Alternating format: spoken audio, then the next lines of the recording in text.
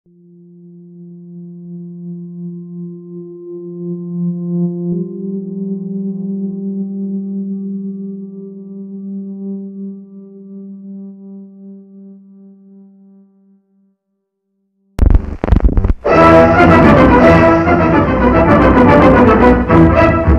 May Day celebration in Moscow gives the Russians the opportunity to crow loud and long over the West, for the theme running through the parade is Triumph in Space.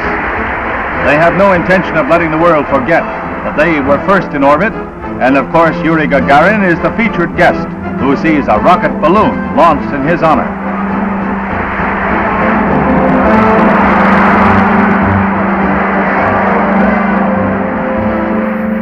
Probably orbited faster, but the crowd gets the idea as they move it up on this traditional observance in honor of the revolutionary worker. These are official Russian propaganda pictures, and they play out the... Hello, Mr. Ptitsa. My name is Alex. Sasha. Is it okay to just ask questions? Ask, yes. Is it true that he was the first man in space?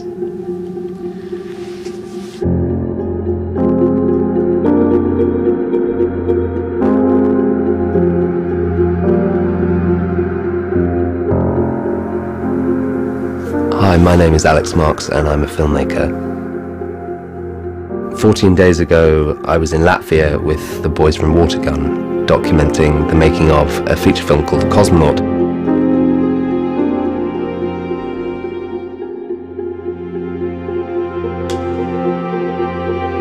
We received an unexpected phone call from a girl in London, which completely changed our plans.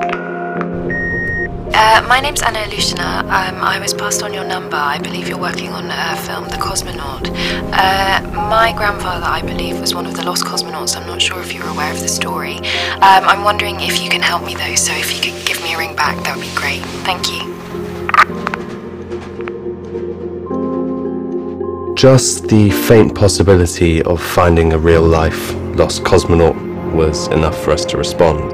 So we flew to London to meet Anna and find out what she had to say. Well, my whole life, since I was a little girl, my grandma and my mum always been telling me stories about my grandfather. He was a pilot in the Soviet Air Force, and it's apparently a very good one. Птица, расскажи, как в космос летал. Рассказывай, не рассказывай, что толку? Вы же так все знаете. Люди вечно делают выводы до того, как выяснят, что же на самом-то деле там было. So, 1960, end of 1960, one evening, my whole family were at home, my grandma, my mum, my uncle, my granddad, and two men showed up and took him away. He went on some special training. When he came back, he took the whole family away for a week in Odessa. We call him Птица. It means bird. Nobody knows his real name. And he was here before everybody else. Вы лучше послушайте о птицах. В космосе же их не бывает. Там все живое гибнет от декомпрессии. Вот так.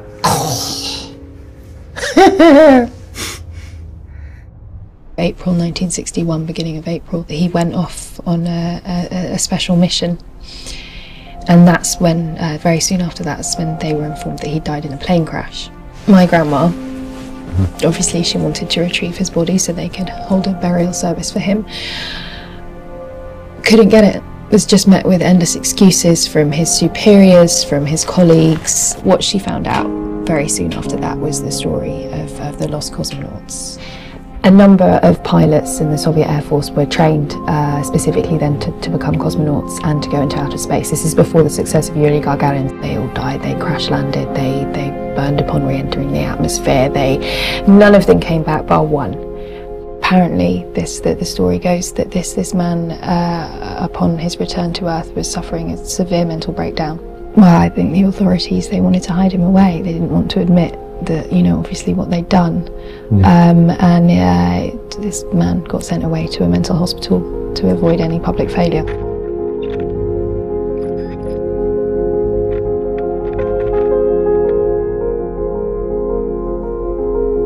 Не был я в космосе. Я же не сумасшедший. Это ты, наверное, спятила. Хотя все мы тут немного того. End of 1961, these amateur radio operator, these brothers in Italy, they'd intercepted a call from who they believed to be Russian cosmonauts trying to contact base. It's quite distressing. You've got the recording here? Yes. Yeah. Okay. Are we mic'd for this? Yeah? Okay. Yeah.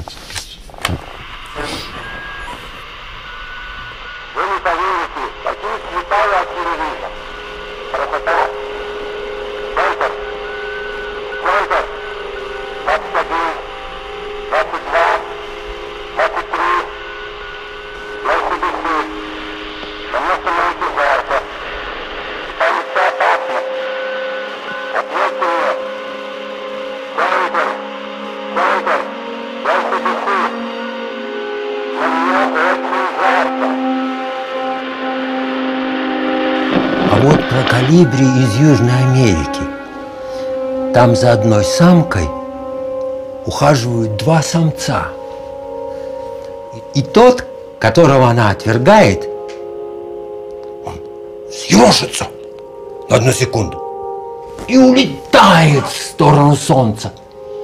И летит, и летит, и летит. И загнанный умирает. Is it okay? This is Yuri Gagarin here.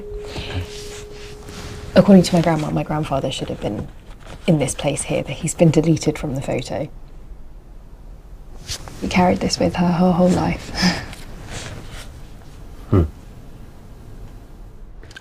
I bought this this photograph from London.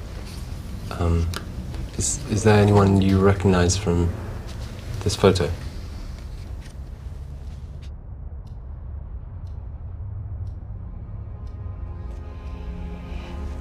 And so you think this might be your grandfather's? I don't know. I mean, it's pretty crazy, the whole thing. I've had it, obviously, I've had all this for years. She passed away about 6 years ago.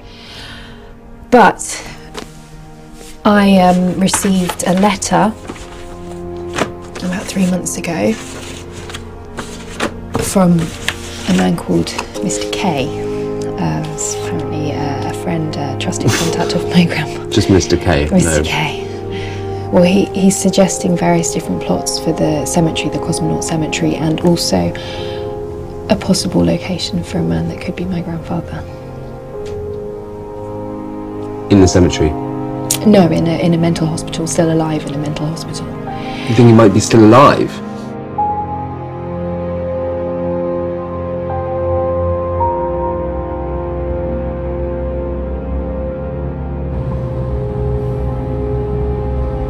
First, it seemed a bit crazy to come here looking for the remains of an event which took place over 50 years ago, but we still decided to visit the sites and see them with our own eyes.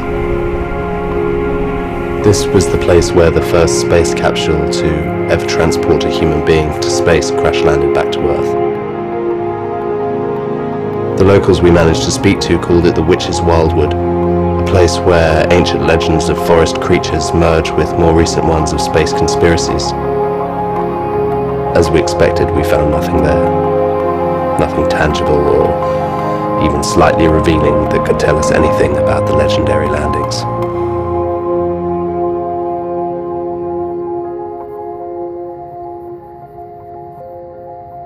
А вы когда-нибудь висели в воздухе, не чуя принадлежности ни к чему?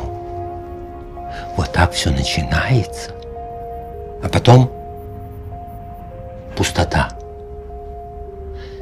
Когда я вошел в космос, во мне вдруг все исчезло внутри.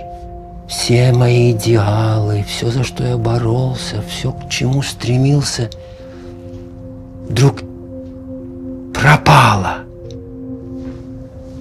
И тогда я понял, что гравитация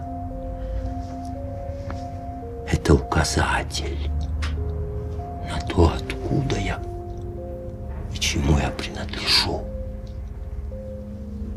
Такая невидимая пуповина. Оторвал ее и остался бездомным навсегда. According to the mysterious Mr. K, this was the place where the Soviets kept the space capsules.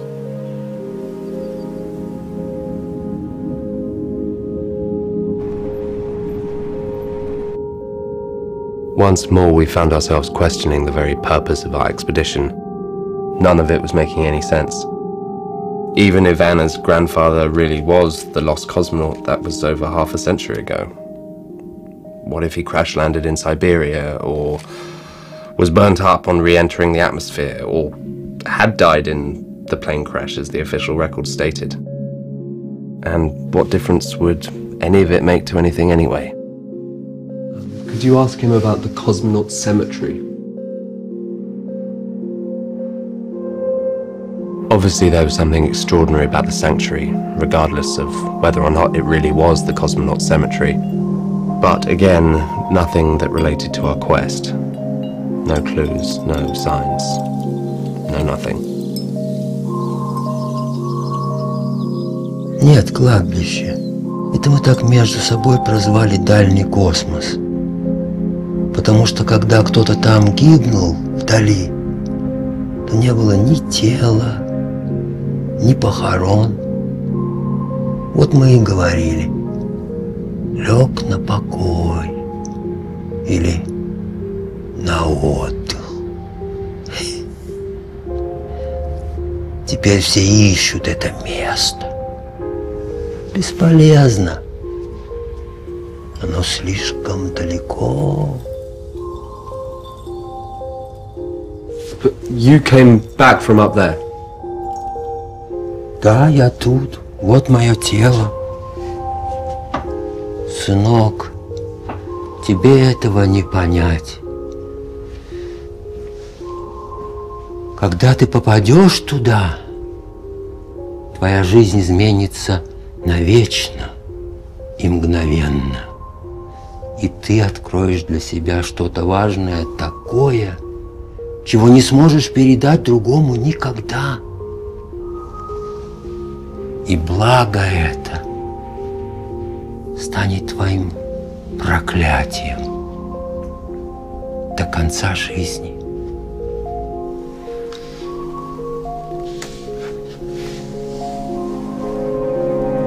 Постичь этого блага человеку невозможно.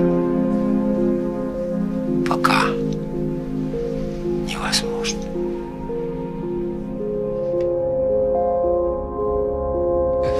Is there any evidence that these stories are true?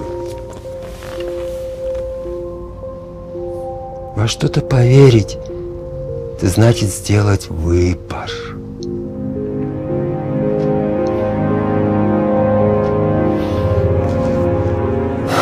Я устал.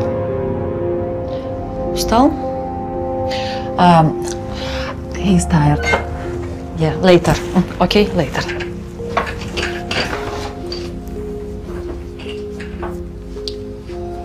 I guess just cut it there.